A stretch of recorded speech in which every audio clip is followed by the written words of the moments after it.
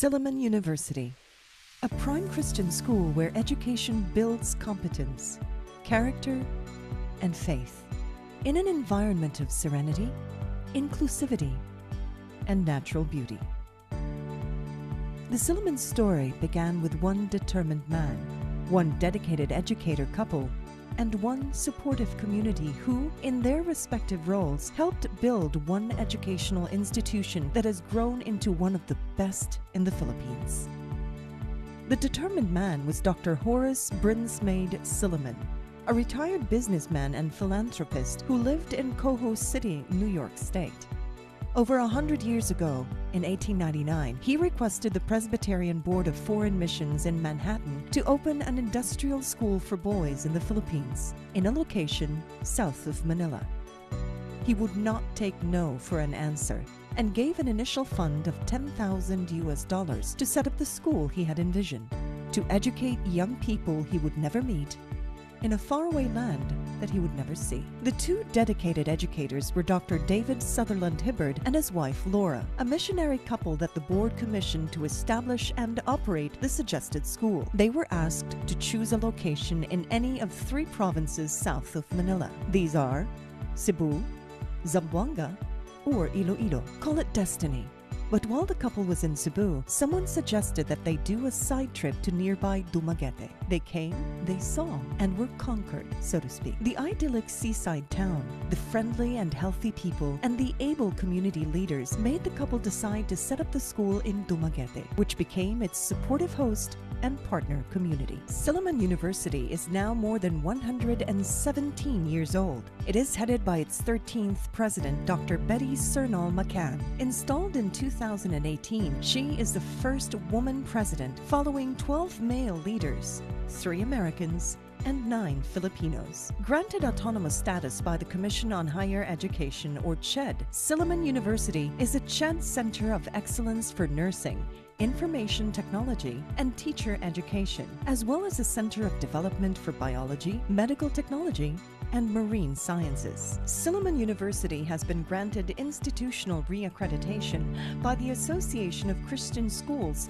Colleges, and Universities Accrediting Council, Incorporated. Institutional accreditation or reaccreditation is the highest accreditation award ACSCU can give to an educational institution. Silliman's offering of quality Christian education ranges from early childhood to postgraduate level. Its student population of 10,000 counts among the best performing students in the Philippines, and Silliman graduates are among the most sought-after professionals in the private or public sector. In the Visayas region, Silliman University is a recognized leader in community service, a trusted partner of government and non-government organizations. It has pioneered several community projects in healthcare, agriculture, information technology, Christian ministry and outreach, law and justice, governance, youth development, calamity and disaster response, education and training, service learning, and environmental protection. Silliman graduates have established their reputation beyond the Philippine shores. They are valued members of health, business,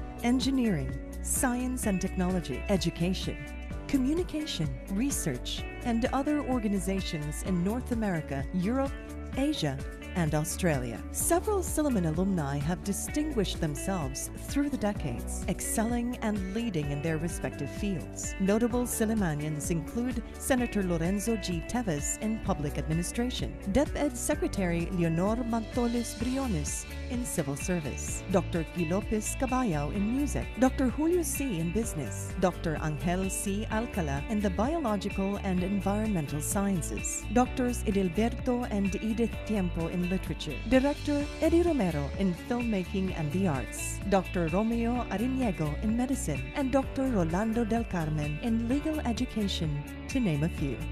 Silliman aims to provide whole-person education to every student through the interaction of 5 learning venues that it dubs as the 5 C's of Silliman education: the classroom, the church, the cultural center, the athletic courts, and the community. The classroom includes the university's academic programs, facilities, faculty, and methods of instruction. Silliman University's 19 colleges, institutes, and schools offer some 140 programs, most of which have attained the highest level of accreditation from PAASCO and ACSCU, 2 accrediting bodies recognized by CHED. The Silliman faculty is an assembly of highly qualified professionals and academics whose expertise is recognized not only in the country, but also in North America, Europe, and other parts of the world. Visiting, exchange, and adjunct professors from the university's international partners bring in global knowledge. Silliman faculty do not only teach, they model and they mentor. The church is the heart of the Silliman campus, and Christian faith is the foundation of Silliman education. Beyond developing her knowledge and skills, the student at Silliman develops her capacity to serve fellow human beings. Activities for nurturing the faith, worship, fellowship, and service engage the student year-round. Nevertheless, church activities are designed and organized observing spiritual inclusivity and respect for differences in religious persuasions. The courts refer to athletic activities and competitions. Physical activity is deemed as important as mental activity at Silliman. Facilities for different ball games, swimming, contact sports, archery, and rowing have been developed and opportunities arranged to explore students' potentials. Several Sillimanians have ruled the courts in their time, such as Mark Javier, the lone Filipino male archer at the Beijing Olympics, archers Jennifer Chan and Lisa Ignalaga, and 9th grader Nicole Tagle, long jumper Simeon Toribio. Silliman has long been a leader of arts development in the country. Its programs in music, dance, theater, and visual and literary arts have produced some of the best artists in the Philippines. The Silliman University National Writers Workshop, the longest-running literary workshop in Asia, has been ongoing for almost 60 years. Its founders, Drs. Edilberto and Edith Tiempo, are 2 celebrated Filipino writers in the English language. In recognition of Silliman's leadership in the development of culture and the arts, generous donors have gifted the university with cultural facilities such as the Claire Isabel McGill Luce Auditorium, dubbed as the Cultural Center of the South, and the Ariniego Arts Gallery. Social inclusivity and continuing involvement in the larger community characterize Silliman education. Students are challenged to test theories and principles through actual community work in service learning, an approach that combines reflection with participation in community-based projects to achieve specific learning outcomes. It enables the student to develop a more integrated understanding of theory, practice, and values. Students apply the service learning approach for community-based learning in business development, education, healthcare, legal management, disaster response, and environmental advocacy. Silliman University promotes a service learning approach to provide quality social engagement between the student and the community to develop critical thinking, civic responsibility, and leadership, as well as to strengthen the values of service and compassion. Come to Silliman if you're seeking opportunities for growth and excellence in every dimension of your life. Be enriched by its holistic and responsive educational program with a Christian orientation. Find yourself in a learning community of highly qualified faculty, dedicated staff, supportive alumni, and exciting co-learners. Feel close to God in the beauty and splendor of the Silliman campus. Silliman offers education for total human development, an education that is fulfilled in 3 ways. 1, it promotes the convergence of knowledge from various disciplines and areas of learning. 2, it encourages inclusiveness as well as diversity, the acceptance of everyone who comes through Silliman's portals, regardless of culture, class, or creed.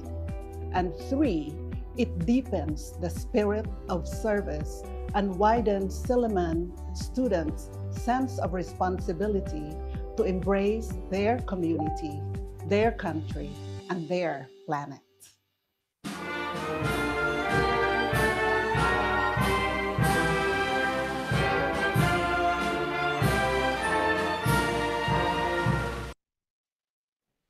Silliman University.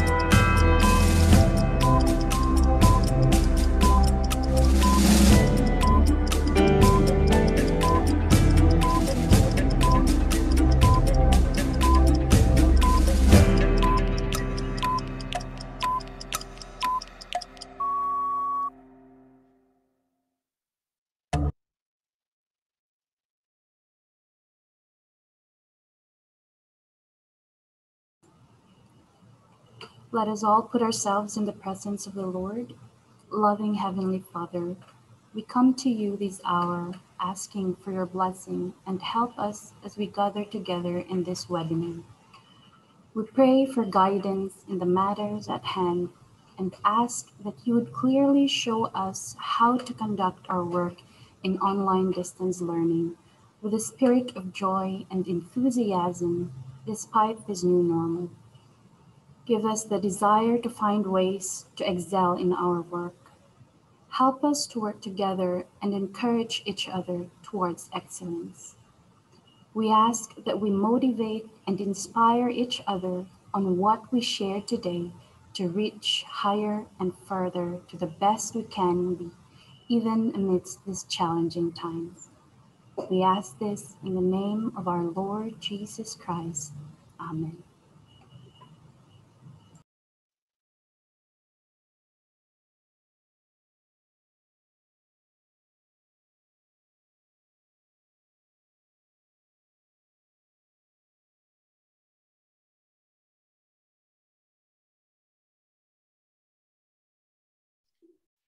Hi, everyone. Good afternoon.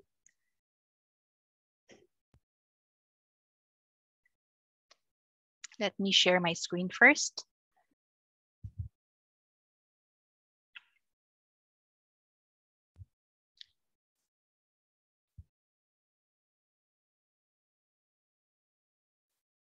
Okay, so good afternoon. Once again, good afternoon, everyone. Welcome to another session of Tips for Learning, especially on student engagement. We are pleasantly surprised, but very grateful that we have a lot of participants from other schools. Actually, we're well represented. From Luzon, we have no less than Dr. Baybay from Miriam College. And then we have people from teachers from Baisu and other universities and schools in the Visayas. And we also have, I also saw from the chat that we also have teachers from Father Saturnino Orius School University. That was the last, we were there the last time. That was our last travel before this pandemic, because we attended our, conference in there.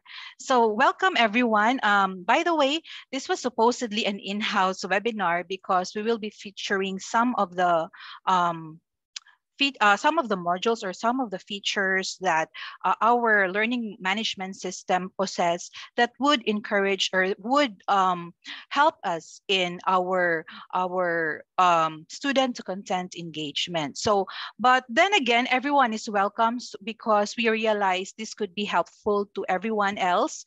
This might be a thing or two could be grasped from this and could be useful in your mode of learning, be it online distance learning, it could be modular, or it could be blended learning. We hope that this could be of help to you. Our major goal here for everyone is for the betterment of student engagement against this situation. No? So, by the way, let me start first with a brief discussion of what student engagement is. So we start with how it should be defined. It's multifaceted in a sense that it includes behavioral engagement, which focuses on participation in academic, social, and co-curricular activities. And then it also focuses on emotional engagement, which is engaging focus on the extent and nature of positive and negative reactions to teachers, classmates, academics, and of course, school. And lastly, cognitive engagement, which focuses on students' level of investment in learning. Okay, now we have here the basic types of engagement. So for this afternoon, we will be dealing more of the learner to content engagement, which is about learners' engagement and interaction with the subject matter. Now, for learner to teacher engagement, it is extremely valuable for online learning and leads to student engagement. And it is essential to build activities that enhance engagement and assist students in feeling connected and can create a dynamic sense of community.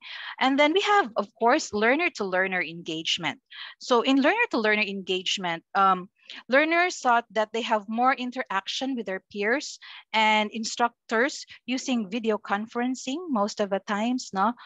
In this time of pandemic, or chatting in synchronous activities, discussion boards, and even in asynchronous activities, you find ways and means for them to be able to collaborate. And then from Martin and Bolliger in 2018, they highly recommend the use of a web-based application, such as maybe everyone is familiar with this one, Google Apps, even our own social, our social media, our blogs, they could be helpful in learner to learner engagement. While utilization of social media and blogs in online courses provide an opportunity to enhance also engagements through social interaction. But there's more to student engagement. So we have here Okay, so we have here 4 more. Well, with the first one, learner engagement with the learning environment. So whatever learning environment we have now, we are using in our schools, there is that engagement, student engagement with that one. So this is about adaptable access interaction. So most of the times for now, it would be our mobile devices, our Wi-Fi access, and even our innovative use of study space. However you used it in your school. And then the next two are actually offshoots of learner to content engagement, because they are learner engagement with assessment activities, which means also this is about choices learners have in relation to the fulfillment of their assessment requirements. And then feedback, no? So there's learner engagement with feedback. This is about their choices to in relation to access the feedback on their learning as an assessment activity. So how fast are we to give feedback to our students? That's actually one type of engagement, no? Or engaging activity. Learner engagement with the institution. So this one, this is about the learners' choices in relation to their engagement with the services that your school offers. No, for example, our virtual library, our we have like a guidance and counseling virtual office, and even your own offices within your college or within your department. So okay, so before I start with the learner to content engagement tips, no, let me just give you or share to you a poll. Okay, so this might be, some of you might be some of you might not be familiar with some of the features, because there are ones that were really picked out from our learning management system, but some are actually also quite common and popular. So kindly click what activity resource in your LMS or in your learning platform that is, do you usually utilize? Okay, so let's give a few more seconds for that one so that we could get a good grasp of answers. Okay. Okay.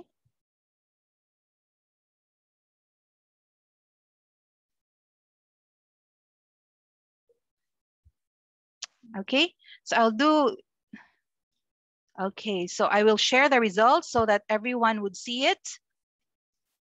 Okay, so if you see on the screen, it's video and YouTube format. So most of the times we have like a go-to video sharing site, and most yeah, YouTube is very popular for that one, which is a very good answer, because usually it's what we can use when it comes to even uploading our own pre-recorded lectures that could also be done in YouTube. And then we have files, PDF, PowerPoint, yes. And then what is the next?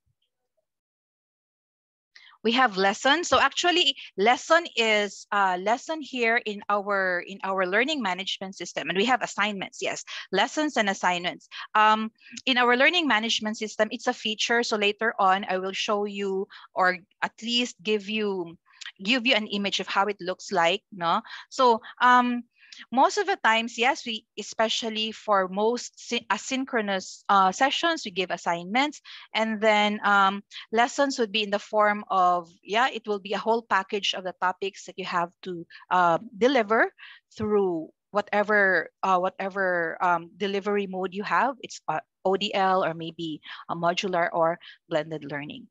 Okay, so we here at Silliman, we had our own survey. No, it's like also a survey so that we could improve on student engagement. So we started with the teachers. No, so in the study of Palama et al. In 2021, it's actually very fresh because it was just from 2 weeks ago.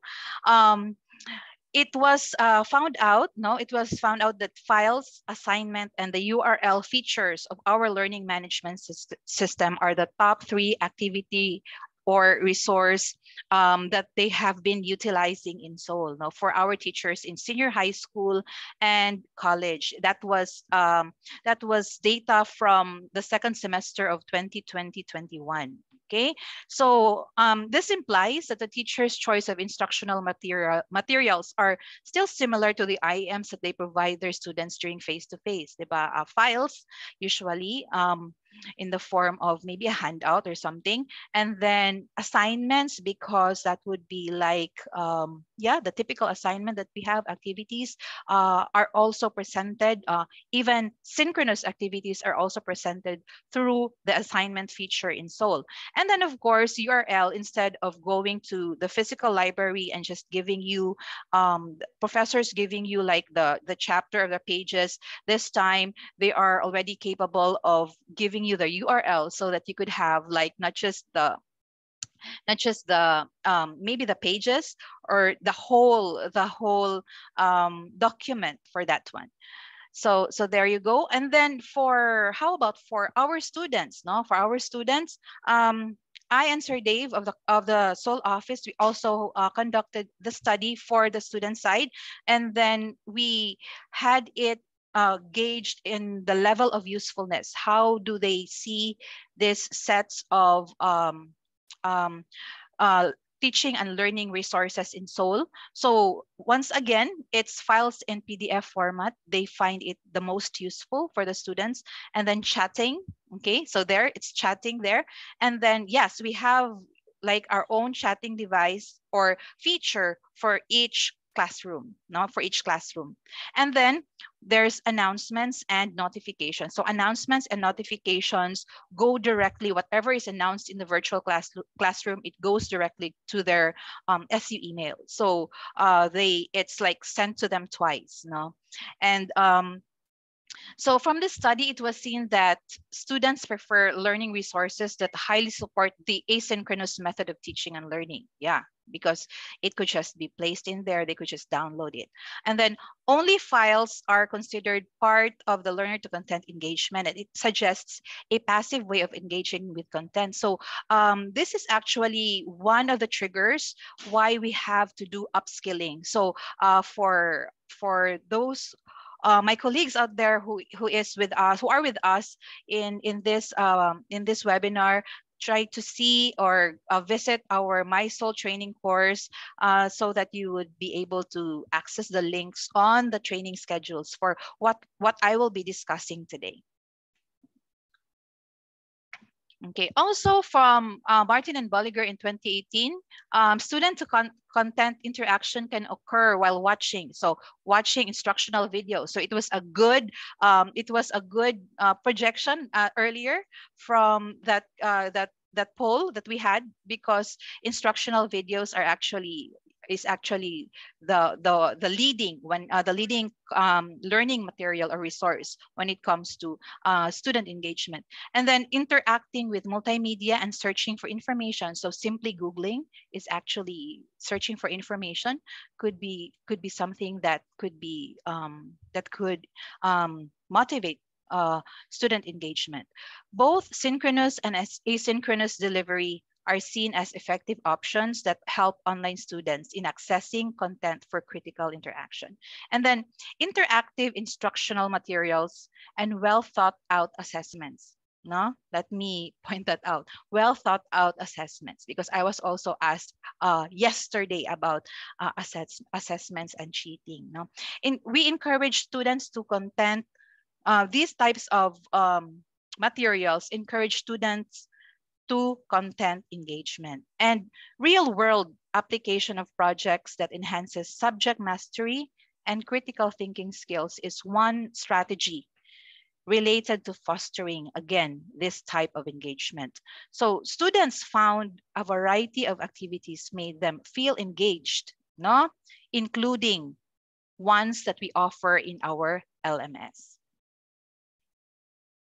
Okay, so a closer look to learner to content engagement. So what is it? No, so it's about learners' engagement and interaction with the subject matter in ways that suits them, their styles, and approaches to studying and its time, place, and pace. Okay. Another one is, this is a more practical definition, is the process of intellectually interacting with content, meaning there should be some higher order thinking skills, maybe embedded within learner to content engagement, or at least would stir that higher order thinking skills of ours, which can change a learner's understanding and perspectives. So can interactive IMs, or at least more engaging IMs, be done in our LMS? I'm talking of Soul. Yes, it can, and hopefully it can also help out in yours. So let me introduce to you some features that we have in our LMS that will help our teachers produce a more engaging set of content. And I hope all of you could also get some ideas from this one. Okay, so by the way, we will just focus more on 4 factors that could prosper, or that could help us develop better and sound student engagement. So it's micro learning, and then we have managing screen time, then we have gamifying our content, and then lastly is personalized. So it's personalized learning. So how would we be able to do that with online platforms or online apps? So first is applying microlearning. So part of our flexible learning say framework is microlearning. Microlearning here which means they are in microlearning, digital tools and resources are partitioned into smaller chunks, such that there is ease in the uploading and downloading of materials. Now, in here, it's also very important to organize the content in logical units. It's not just, okay, it's all here, then I will have to present it to you, without even having that organization where there is a flow of information in it. So in each module, it should be organized within a major topic and contains relevant objectives, materials, and associated activities. Okay, so how is it done? Now, 3 of these, the ones that I've mentioned at the site: videos, books, lesson folder. Videos, we actually also use YouTube for us to be able to upload our pre-recorded lectures, and then just place. We could have it placed in such a manner within our virtual classrooms, our videos, and then books, lessons, and folders will show them to you how it works for our learning management system. Okay, so we start with the video. So for the video, we do pre-record. We pre-record our lecture with text-based equivalent format. So what does this mean? When presenting audio or video, we should include a brief description and information about the length, or what it is all about, and then we keep the segments as short as possible. It should be from 2 to 15 minutes to help maximize listeners' retention or viewers' retention. We're not just showcasing whatever it is. It's content in our field of specialization, so we must be able to at least convey to our students the information that's needed. So strategically, chunking content helps students to absorb the information, so avoiding information overload and exhaustion. Meaning, if we are used to, okay, access this movie, so on and so forth, or I have my pre-recorded lecture at 40 minutes, so please access it, stuff like that. If for pre-recorded lectures, it's easier for us to actually edit and make it smaller in duration. So no matter how many it is within there, at least they would have the time to have a break between your videos. Okay, so also we should cater to the different learning styles of our students. So yeah, video is a very important quite an essential part of our IMs nowadays. But let us also be mindful of the different learning styles of our students. No, so we need to present the content in different formats. So if you might have seen in the slide, there is that video, and at below the video is a downloadable PDF file. So which means that is a PDF of the slides that was presented during the pre-recorded video. Or no, you could also, or if you can add an audio file too, then that would be better. So the more formats you could offer for that same content, the better. Okay, so we have books. So in here, no, it's book. It's it's somewhat an ebook for those who are familiar with ebooks, or it's quite a very popular IM also, an ebook. So our ebook here is actually personalized in a sense that it could cater to like a unit. It could cater to a certain topic only. So it would really depend on how you would place the topics within the book. Books can contain media files. So if you look, it could actually contain media files like visual, mga images, mga even your infographics in there. It could hold that. It could even hold videos, no? So they are a book may be used to display reading materials for individual modules of study. As a staff in it could be used as a departmental handbook, as I have I will show the next slide to you, no? And also for teachers, it could be as a showcase portfolio of student work. This could actually be also helpful for those who will be having like an accreditation. You could actually have like a virtual office and then use this this feature. No? And then this minimizes students from the monotony of scrolling down, diba? Most of the times, if it's one topic and then parang walang katapusang scrolling. Again, I have to mention that. I have mentioned that yesterday.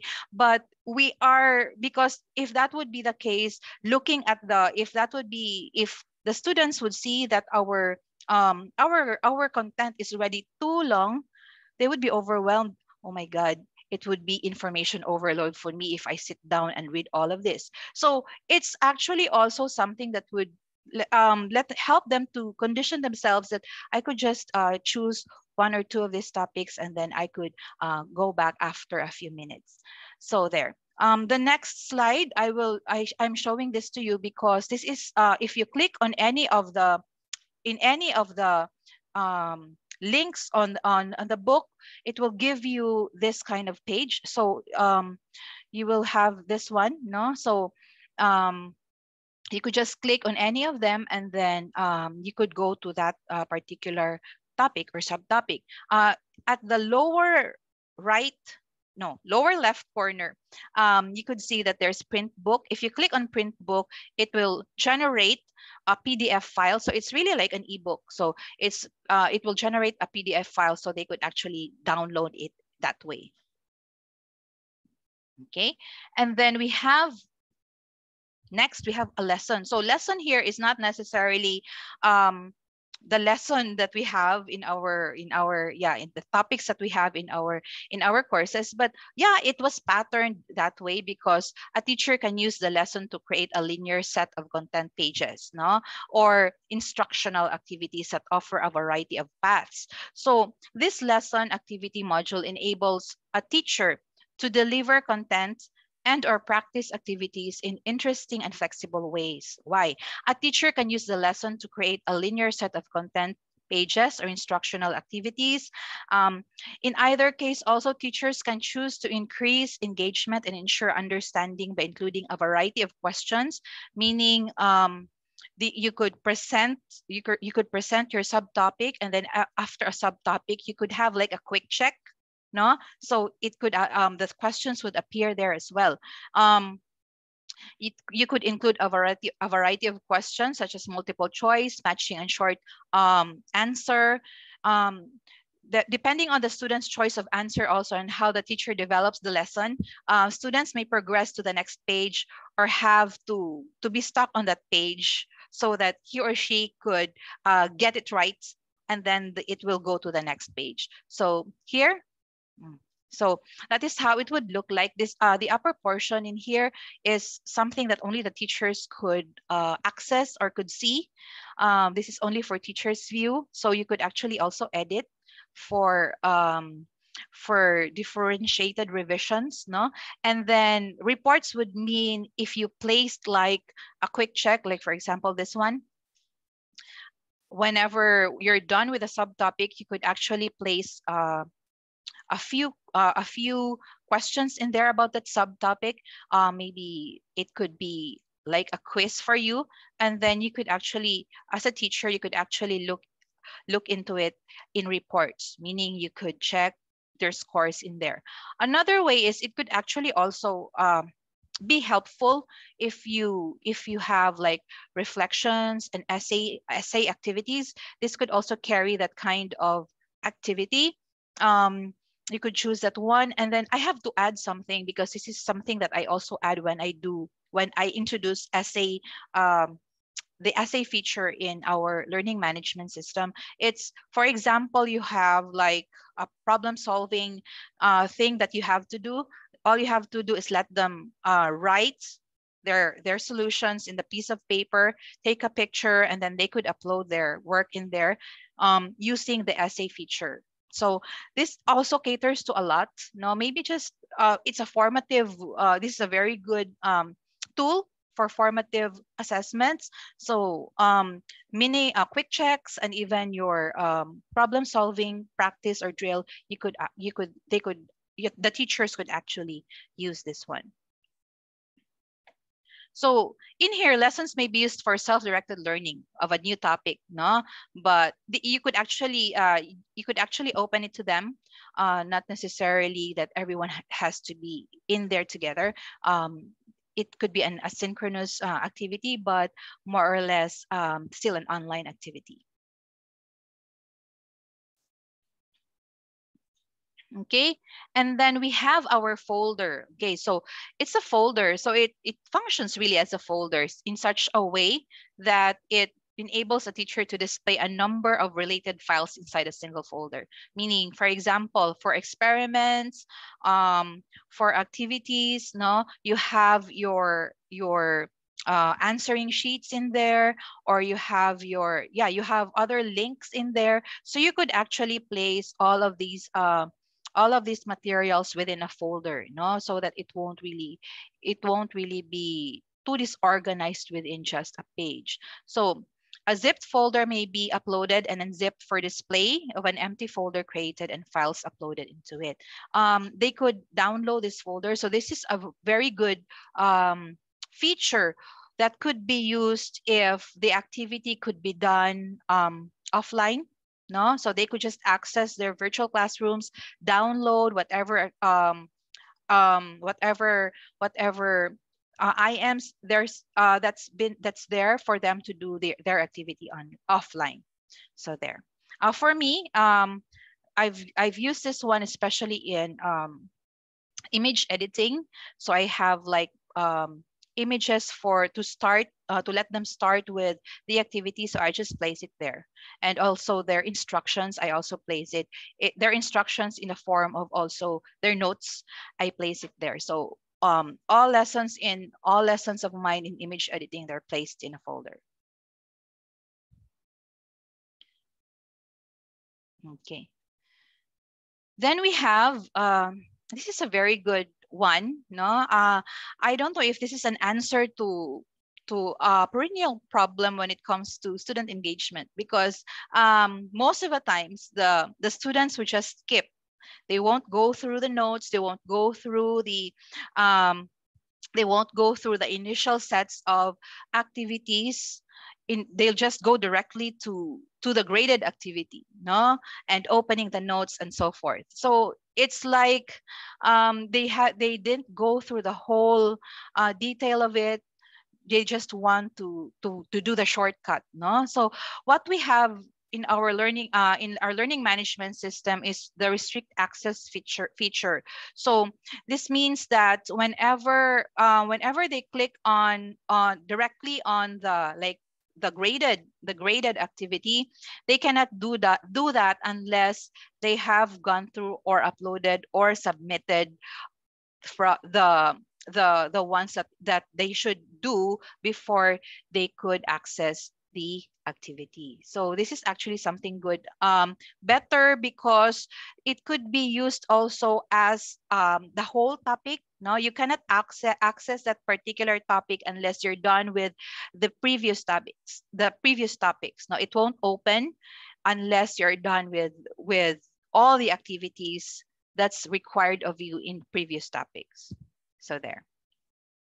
So this helps them to be engaged with formative activities, diba? They don't have to go directly to the graded para lang matapos ng lahat. So it should motivate them to be engaged with the content, with the activity that goes with the content. Okay, so the next few slides will be on managing the screen time. So this will be not just helpful for the Silliman community, but also for everyone else. I hope this would really help us. A point or two on this one will really be of help. Okay, so managing screen time. So for the first feature for managing screen time, we have to estimate screen time, especially in asynchronous activities. What we have practiced, some of our teachers have practiced, is when we do our learning plan, we also indicate in there the number of minutes, at least like an estimate number of minutes that they spend on that particular, be it a video, be it PDF, what is the estimated time for them to read the PDF, so on and so forth, and even including the the activity, no, as you have seen in the screen, even the activities are have a timetable. No, there's really like a suggested time on how many minutes you have to do that particular activity. This will also help us teachers not to go beyond our minutes, because we have to be mindful that there are still other classes other than us.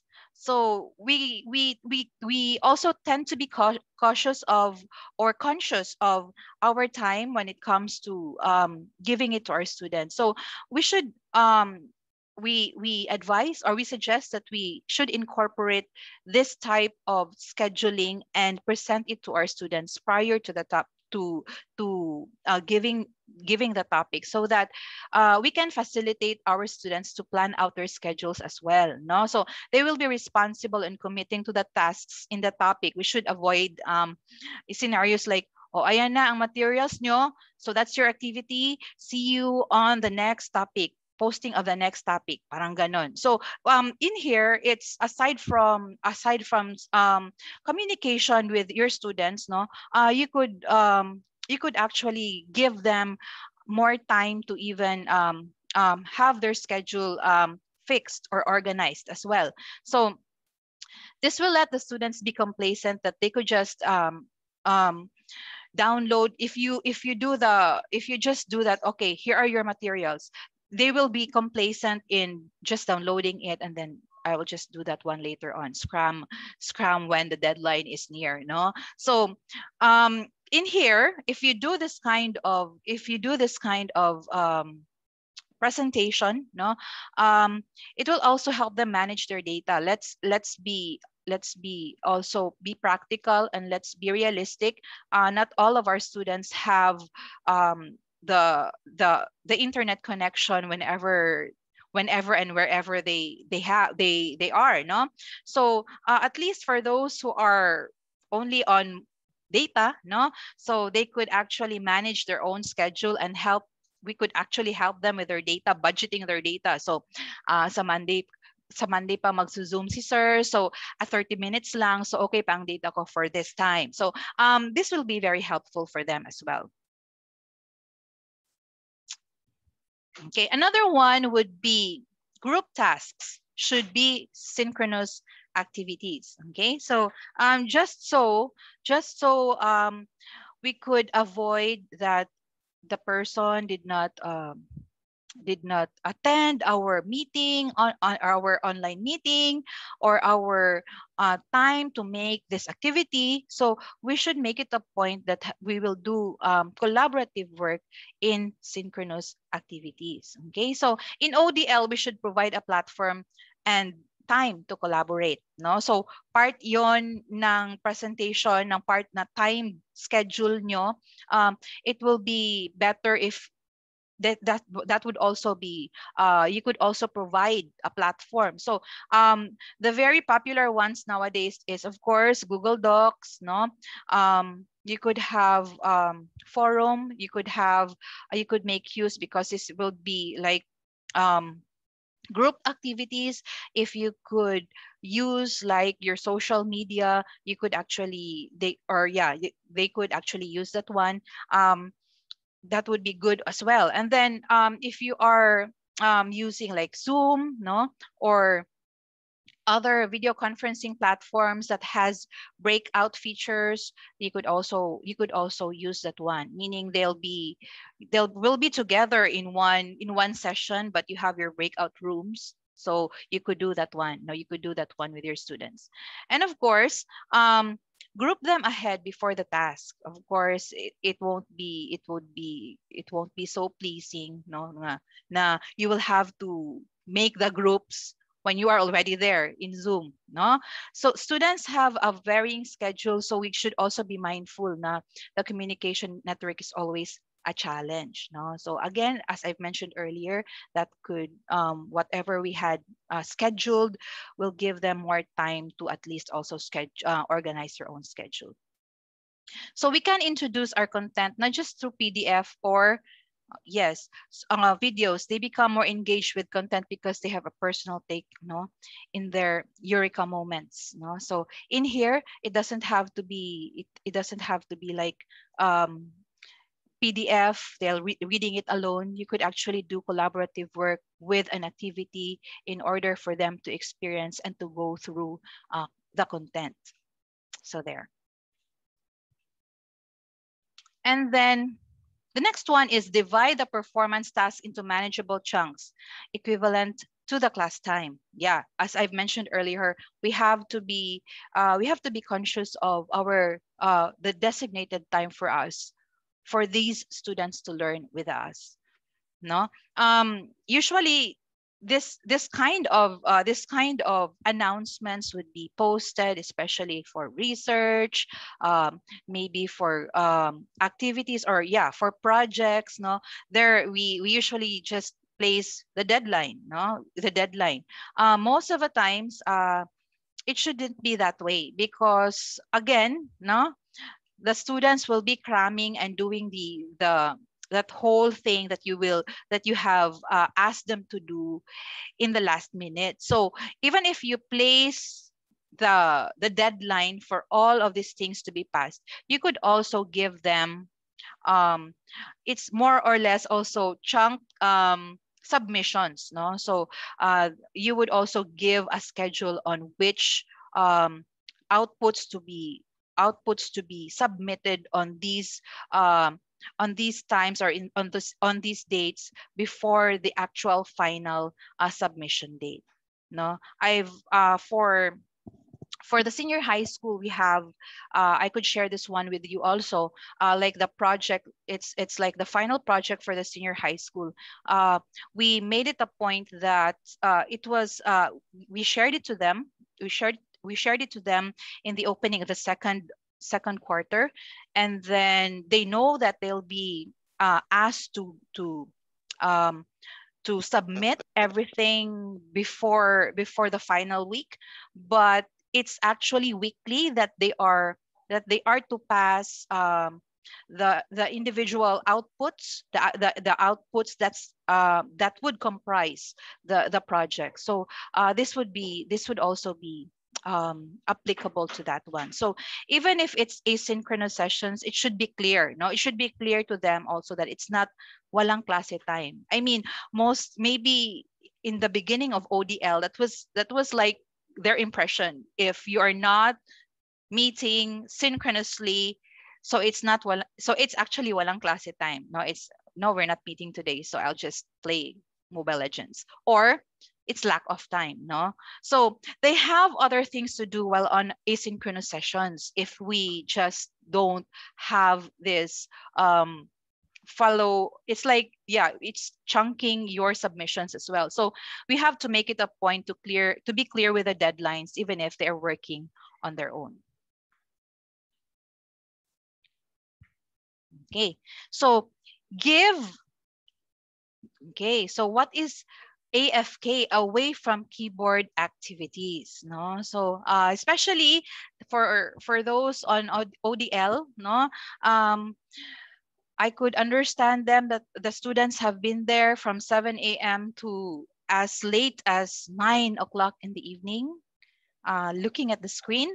So we should also be considerate in giving them away from keyboard activities. So it's not really the whole time of the asynchronous time, but within our sessions, because there are times, no, that all of the synchronous schedule will be in a day. No, will be in a day. So simple activities as look at the sky, inhale and exhale for 10 minutes, so on and so forth. No, and then in one whole sheet of paper, write an essay about coronavirus, something that's it could not be coronavirus. It could be something that's also outside of the topic that you are discussing with them. And then you could just let them copy and paste the file link in the submission page or that you provided. So in here, it's quite challenging. It's quite challenging for me since I'm teaching EdTech and TTL. So what I did, or what I do, is I incorporate reflection activities or even drawing activities for lessons. So it's not always digital after all. So one activity I had was on digital footprint. So instead of making it digital in a sense, I made it a point that their reflection activity was letting them draw how they see their digital footprint. So there, and then they just upload it. So it's away from keyboard. It's part of a away from keyboard activity for them. Okay. So here, we just had 2 weeks ago, we had our final week. We also advise that we should, especially with very long exams, we should divide periodical and major long exams in parts. No, in our university, we are given the normal time is like 2 hours for a course on midterm and final exams. But we could actually have it, yeah, we could have it shorter and then just place a few minutes of breaks. If you have like more time, then you could actually give more time for breaks. At least they could recharge, or they could just look into some of the notes. Yeah, so they it's also needed in a sense that they won't have it won't be too much screen time for them. So you could actually also include that one as chunking. Even the exams you can also offer it to them in chunks.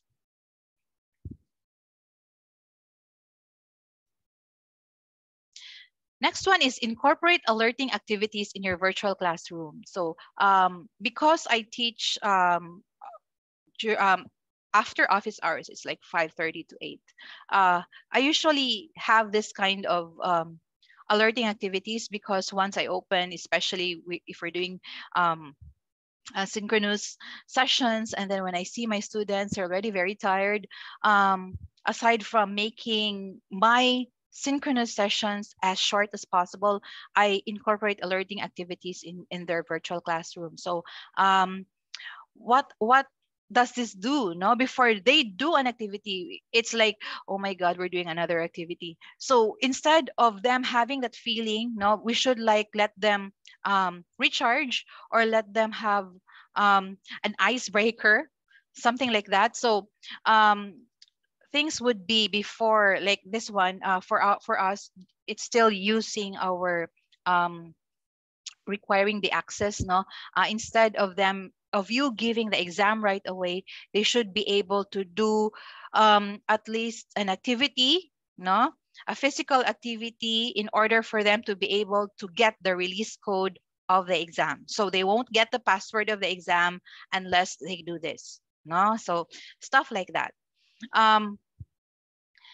um, they are not useless activity. They are not useless activities, I tell you. There are things that would give our students time to recharge and continue with their engagement with the lesson.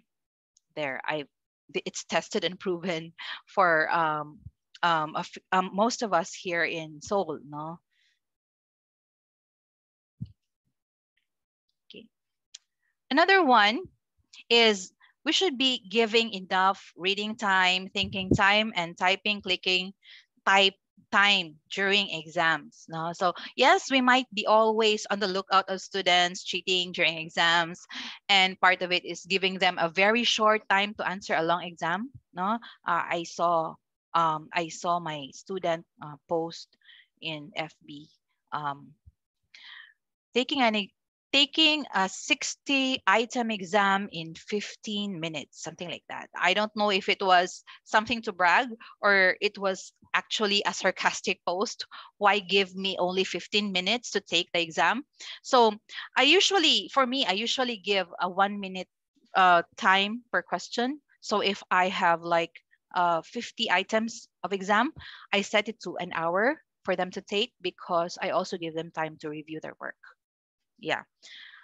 Okay, so here, no, speaking of the perennial problem in online exams, let me introduce to you Safe Exam Browser. No, so the perennial problem is, we don't want them to be browse or looking or hopping from one tab or window to another if we're doing an online exam. So this is actually a third-party app. So might as well Google it after the session. And then, which is available to everyone. To SU teachers, now segue. Training on this will be offered within June and July, so please look forward to the schedule. There, in here, no, in here, it really simply, no, simply they cannot move, or they could not go to other pages. They will be locked in there. No, they will be locked in there when they take the exam. So only the teacher could give them the unlocking code. So there. So luckily for us, we will be able to implement this one, hopefully by the next school year. Okay. Another managing of screen time activity is a 20-20-20, which is every after 20 minutes, you might want to rest for 20 seconds and look for around mga 20 meters away from you, no? If you don't have the window inside your office, or inside your home, no, where you spend your or when you spend your classes, hold your classes, might as well, this is for you the time to go out and really do the 20-20-20, maybe not just 20 seconds, but 2 minutes, no? So there. This reduces eye strain caused by spending too much time in front of the computer screen. So maybe we are also to benefit from it, not just our students, but we as well, because we are just really looking into the screen of our laptops for so many minutes. So we are also helping ourselves to bury our noses in the laptops for hours. So I find it very reasonable and simple, no, very reasonable and simple. And in some ways, it will be helpful for us to also ergonomically, we stand, we go and see and look at other things aside from the screen. So there. Then we have personalized learning. Okay, so personalized learning, we always hear that one, no? We have maybe we have our own definitions of that one, no? Also known as personalization. It refers to a diverse variety of education programs, learning experiences, instructional approaches, and academic support strategies. So it's not really just it's not just really solely focused on content, um, that are intended to address the distinct learning needs, interests, aspirations, or cultural backgrounds of individual students. So we could actually apply this one. This is quite challenging to come into reality, to perfect right away, no? But this could still be done. This could be done. So excuse me. In Soul, we also have what we call personalized learning designer, wherein we could make use in order for us to even just address, like for example, reminding our students that they haven't answered like a particular activity, and they are addressed personally by their names as what they appear in our learning management system. But before we do that, no, what is personalized learning? No, really, depending on who you ask about personalized learning, you might hear something like it's adding a role, no, filter to learn, so learners only get what they need, no, or it means my team will only create the minimum content requirement. Okay, so you could actually have maybe that kind of perception of personalized learning, but in order to convert it to or use it in ODL, you would need, no, you would need the technology, or you would need the features within your platform. Okay, so here, like this one, for a personal, for our PLD, we call it PLD. So we could actually make conditions. We could have events like this one. So for events, it could be individual, it could be for a group, it could be for a graded activity. So these are the events that we could apply our personalized learning design feature. And then we have conditions that once they complete an activity, we could actually make like a message them. Good, you submitted early, something like that, or remind them that they have not done the activity yet.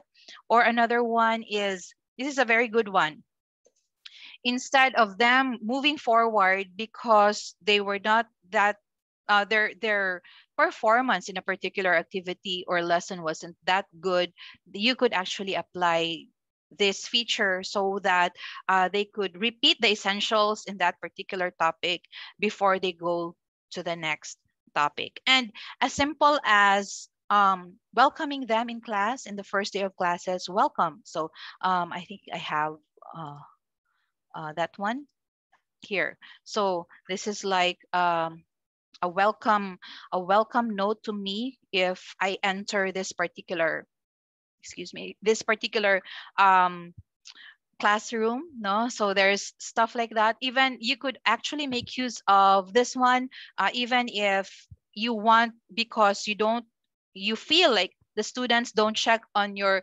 announcements and notifications. So you could actually make use of the PLD so that whenever they enter the classroom or that particular lesson, a projected a projected notice or announcement will be in their screens. So there. So it's really personalized in a sense that we had feedbacks from our students like, yes sir, why did you know, or yes ma'am, why did you know that I am not doing the activity, stuff like that, because they were sent these messages. Then we have, yes, the last one is actually gamification. So we gamify. This is actually something that's maybe a lot of us would say, sana all, sana we could do that. Sana we have the technology, sana, no? But really, maybe we're just yeah, we're just fortunate that we have a set of features in our learning management system, but you could actually explore outside. There are a lot that's for free, no? I know that many of you might have already used Kahoot or all those stuff. Even for assessments, there are applications there where you could actually also incorporate gamification. So the principle is the application of a game design elements and game principles in a non-game context. No, so maybe the interface looks like it's a game, or it's very yeah, it's part of conditioning them that learning is fun. No, it can also be defined as a set of activities and processes to solve problems, no, by using or applying the characteristics of game elements. So there are a myriad of applications where you could actually make use of, especially for elementary teachers or for early childhood teachers. I know of some of my colleagues here who have placed URLs, so the children or the pupils could click on them and do formative activities using gamification or gamifying app. Okay, so what is the gamifying project concept? So more or less, your goals, your learning outcomes, your skills, the skills of the students, what do you want them to achieve, even the challenges that go with the activities on that particular topic. There's also that rewards basis, and of course the competition. No, it's a game. No, I mean the interface is a game, so they become competitive when they are into it. And then of course it actually also helps out in user engagement. So it makes learning fun and interactive, as they say. Regardless of your audience or subject matter, the gamification of learning can help you to create exciting, educational, and entertaining content. Really, um, it's I don't know if it's bad to say this, but it creates an addiction to learning. No, addiction to learning. It's really, yeah, it's just like a statement. But if you had to define, no, the single most important aim of learning, it must surely be to instill the new knowledge in your learners, the easiest way or in the best conditions, in the best environments, and what more to use than like an app that could let them feel that it's not actually that difficult. No, another rather surprising benefit of gamification is learning is a natural high it can give us. There's that natural high. No, it gives us the natural high when we do gamification. And then another one is it gives learners the opportunity to see real world applications. I have actually also had this activity with my EdTech students, and then it was like evaluating an application that uses gamification in student learning. And I was just like impressed because they even were able to dig on applications that that featured mga there were Filipino topics like mga bugtong, so on and so forth. There are already apps available in online, no? And then they also have it was a different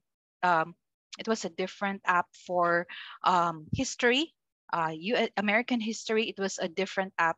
It was really a gamified, yeah, it was really for gamification, and it was really a very good one. And in a way, they were immersed in there because they played just like they were in that particular time in history. So something like that. Okay, so how do we gamify in Soul? So we have what we call H5P. The H5P activity module enables us to create interactive content such as interactive videos. So what do we mean by interactive videos? We play the video. So for most of the students, they just play the video. Anyway, I could just access it later on. But within the video, after a few a few minutes, they will be asked a question. No, if their answer is wrong, then they have to go back to that particular segment. No, so they could not go further. They could not go, yeah, they could not go further if they won't be able to answer the question. So this is a very good interactive video style of immersing your students into the content. And then question sets, now instead of just the slides, you could also have like a quick check after a few slides. So similar to that one, there's really interaction because your students will have to respond or answer some of the things that that's part of the activity or the topic. And then drag and drop questions, multiple choice answers. So again there. And then in addition to being an authoring tool for rich content, I think H5P enables you to import and export H5P files. No, so there's you could actually check out H5P. I don't know if it's for free, but there is really an H5P app, or yeah, and website, and then you could actually also incorporate or integrate videos there. You could make your own videos there and then embed it in your own platform. Pwede siya. So you add interactive H5P content by creating content using the built-in authoring tool or uploading H5P files found on other H5P enabled sites. So check them out. Okay. So I think I could also mention this one. So if you're using OpenLMS or Moodle, then these are the ones that I've mentioned earlier are actually compatible with these platforms. So actually that's all for the afternoon. So I would just end it with this saying from Elizabeth Barkley, that student engagement is the product of motivation and active learning. So again, no, active learning would not mean just giving them the content without even them having at least immersed or engaged in the content through interactive learning. It is a product rather than a sum, because it will not occur if either of those elements is missing. So thank you very much. I hope that we have imparted to you things that you would be able to use in your own journey, no? On your own journey of whatever it is. Maybe it's ODL, maybe it's blended learning, or maybe it's modular type of learning. So thank you very much once again, and good afternoon.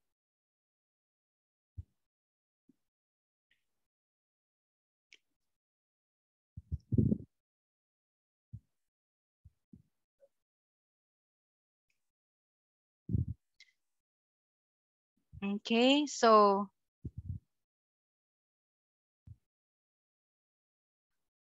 yes, ma'am, I've got a recording on this one. So hopefully we could post it in our, for those who would want or would need a recording on this one, we will just post it in our website. It's soulsu.weebly.com. So you could actually look into in there. And then before we go, I don't see any questions, so might as well try to kindly click on the link given on the chat box in order for you to evaluate the webinar, as well as you place the name that you would want to be placed in your certificate. So that is before we go. So before we go, kindly, I just want to also see our participants, no? Maybe I have some friends over there.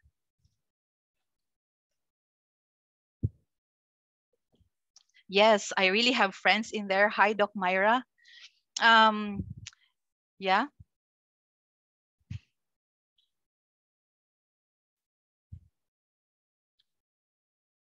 Yes, we have from the University of the Cordilleras, so that we are really reaching that far. So thank you for actually attending. Yes, to everyone here in Seoul, Sir Palama, who gave me also, thank you, sir, for giving me your results for this presentation.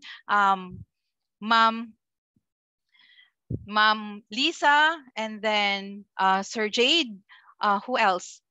Pa-shout out daw. Sir Dave is in another, yes, I think, is he here? Maybe in another, yes, maybe in another webinar. Yes. So before we go, kindly, can we have like, yeah, can we share our cameras?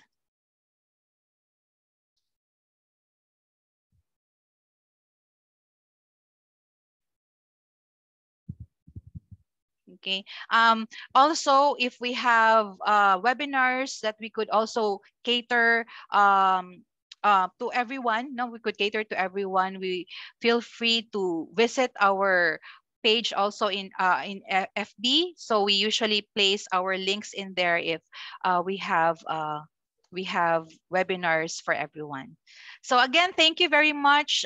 Don't forget to click at least, yeah, click on the link so that you could evaluate, and we will be able to send to you your certificate for the afternoon. So goodbye everyone, and hope to see you in another session for the love of ODL, student engagement, and of course blended learning. So thank you all. Bye bye.